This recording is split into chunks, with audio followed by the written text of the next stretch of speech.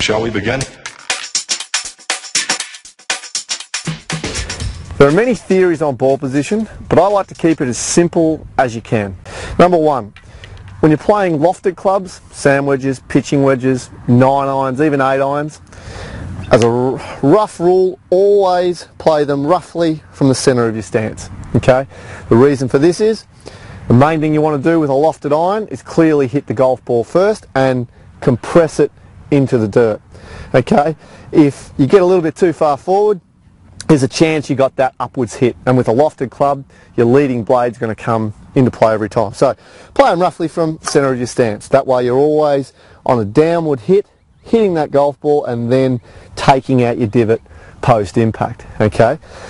As the clubs get less and less loft towards something like a 5-iron, we move the ball slightly further forward.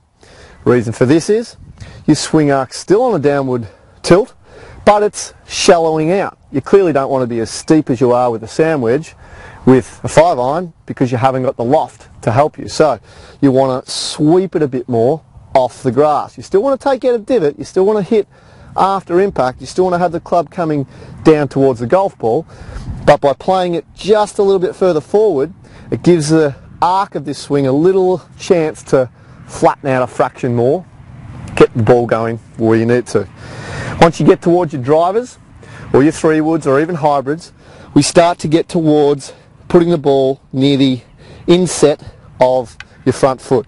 Okay? Reason for this is, again, your underarm is pretty much the end or the base of your swing. This is where your swing bottoms out. Okay?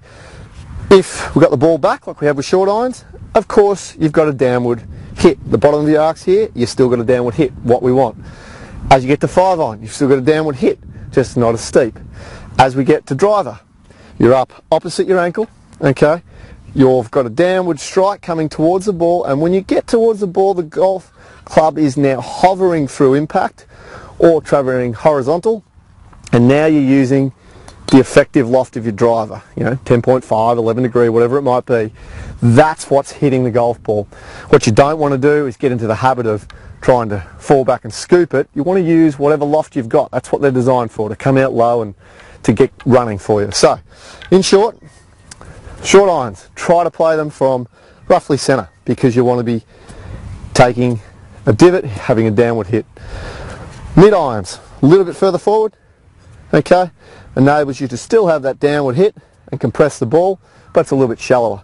As you get towards your woods, you play them off front foot so that your swing is basically bellowing out. That's where the flat point is, so it's hovering through impact, so you get a nice clean strike with the effective loft that you have on your driver. If you follow those basic set of rules, most of the time you'll be able to pick the ball off accordingly to what kind of club you've got and get the pretty much effective ball flight you should have.